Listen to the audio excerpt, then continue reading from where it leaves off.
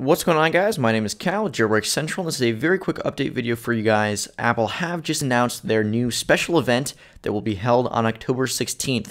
Now, they didn't technically announce it. It was sent out in some select invitations to some people, but of course it was leaked, and it will be held on October 16th.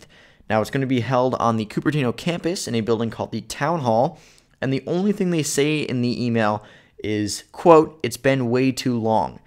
Now, this suggests that they may update some older products, maybe the Mac Mini, and they are expected to launch the next generation iPads, as well as the new Retina imacs, pretty exciting, along with OSX Yosemite. Pretty much it, guys, for that. Not too much information on it right now, but it's coming up very soon, so stay tuned. Other than that, hope you guys have a great day, and see you guys later.